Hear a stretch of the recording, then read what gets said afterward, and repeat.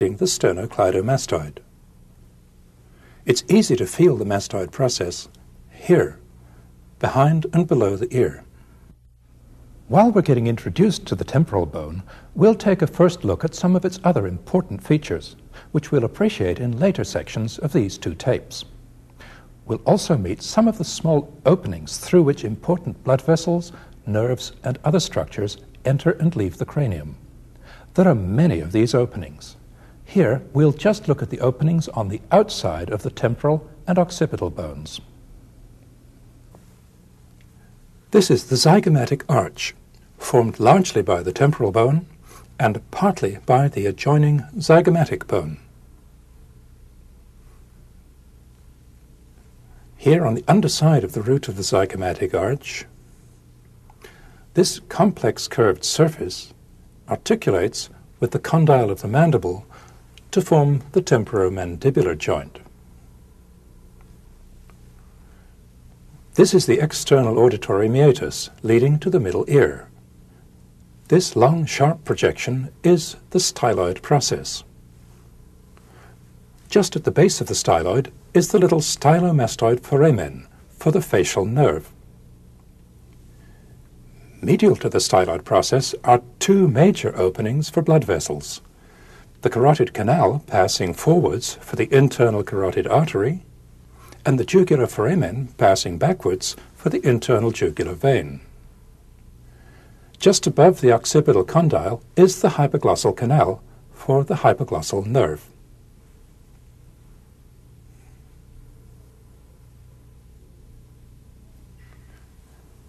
Let's take a brief look at the occipital and temporal bones from the inside. Here's the squamous part of the occipital bone. Here's the basilar part. Here's the foramen magnum. Here's the squamous part of the temporal bone. Here's the petrous part, which contains the structures of the inner and middle ear. Here's the jugular foramen on the inside. This big groove behind it is for the sigmoid sinus, the main venous drainage channel for the brain. Below and medial to the jugular foramen is the hypoglossal canal. Above the jugular foramen is the internal auditory meatus for the vestibulocochlear and facial nerves. The carotid canal ends here at the foramen lacerum, as we'll see in the next section. Now we've looked at the part of the skull that we're concerned with in this section. We'll move on now to look at the bones below it. First, we'll look at the special features of the first two cervical vertebrae, the atlas and the axis. Then we'll look at the continuity of the cervical spine with the bones of the upper part of the trunk. Here's the atlas. Here's the axis. These two vertebrae are adapted to allow movement of the head. Forward flexion and extension of the head take place up here at the atlanto-occipital joints. Lateral flexion of the head takes place at these joints too. Rotation of the head, together with the atlas, happens here at the joints between the atlas and the axis, the atlanto-axial joints. Because of their special functions, the atlas and the axis differ in several ways from typical cervical vertebrae. As we've seen in Volume 3, a typical cervical vertebra has a body in front and a neural arch behind, enclosing the vertebral foramen. It has a spinous process behind with two tuberosities and a transverse process on each side, also with two tuberosities. On each side there are two articular surfaces, one above and one below, which form the intervertebral joints. The articular surfaces slope upward and forward. They're connected by this mass of bone, the articular pillar. Each vertebra is joined to its neighbors by an intervertebral disc in front and by two intervertebral joints behind, one on each side. Now let's look at ways in which the atlas and the axis are different. The atlas vertebra doesn't have a body. In front, it just has this narrow anterior arch, which matches the posterior arch. The two arches of the atlas, together with these two lateral masses, enclose an unusually large vertebral foramen. This part is occupied by the spinal cord, this part by the odontoid process of the axis, which we'll meet in a moment.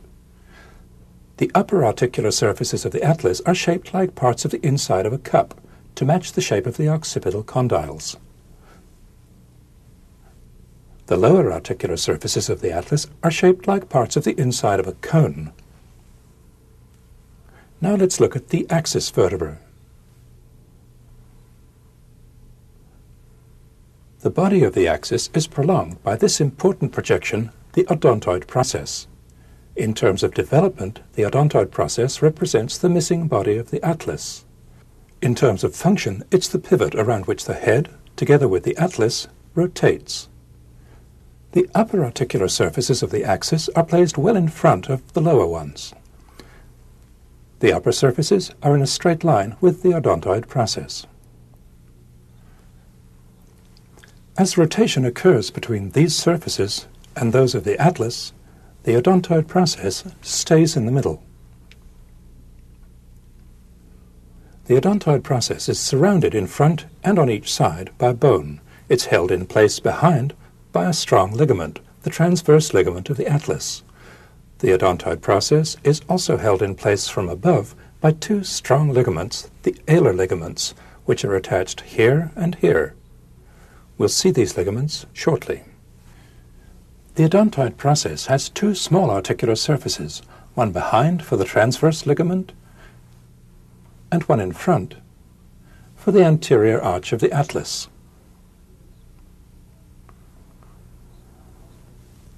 To see how these structures relate to the base of the skull, we'll take an inside look from behind at a specimen in which the neural arches and the back of the occipital bone have been removed.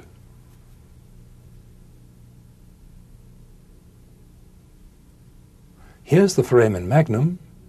Here's the inside of the basal part of the occipital bone. Here's the atlas.